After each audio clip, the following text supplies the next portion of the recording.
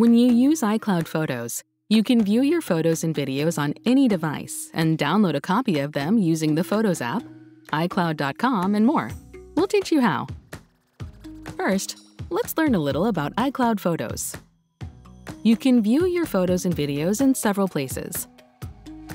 When you sign in to your Apple account on your Apple devices and have iCloud Photos turned on in Settings, all your iCloud photos and videos show up in the Photos app automatically.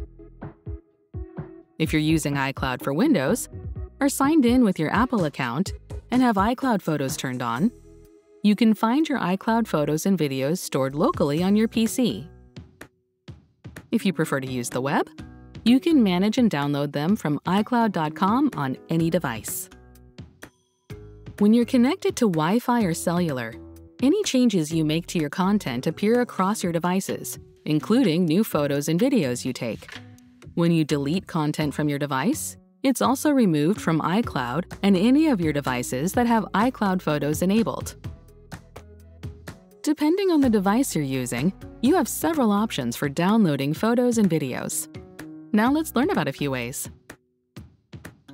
We'll show you how to download your iCloud photos and videos from your iPhone or iPad and put them on an external storage device, how to download your entire library from the Photos app on Mac, and how to download your photos and videos from iCloud.com.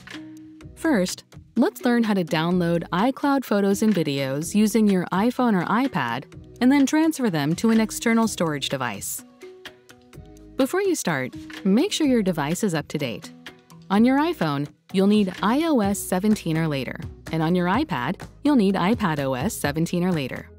Make sure you have enough storage space on your iPhone or iPad to download your content, even if you're using optimized storage. You'll also need a compatible external storage device. Connect your storage device to your iPhone or iPad. If you're downloading a large amount of content, it's a good idea to connect to Wi-Fi. In the Photos app on your iPhone or iPad, find the photos and videos you'd like to download to your storage device. These photos and videos are the same ones stored in iCloud when you have iCloud Photos enabled. Then tap Select and choose the photos and videos you'd like to download. Tap the Share button. And then tap Export Unmodified Originals. You might need to scroll down first. This will download full-resolution copies of your original photos and videos. If you're using optimized iPhone or iPad storage, you might get an alert showing the progress. The Files app will open to iCloud Drive by default. Tap the back arrow, and under Locations, tap your external storage device. Tap Save, and your content will begin to download to your storage device. When the download is complete, you can disconnect your storage device and you're good to go. You can use the Photos app on Mac to download your entire iCloud Photos library. Before you start, make sure you have enough storage space on your Mac to download your content. It's also a good idea to back up your Mac using Time Machine when you're done in order to save your data, which includes your downloaded full-resolution photos and videos. The Photos app shows all your photos and videos stored in iCloud when iCloud Photos is enabled. With the app open, click Photos in the menu bar in the upper left corner of your screen. Click Settings, and then select iCloud at the top of the window that appears. Now choose how you want to download your photos.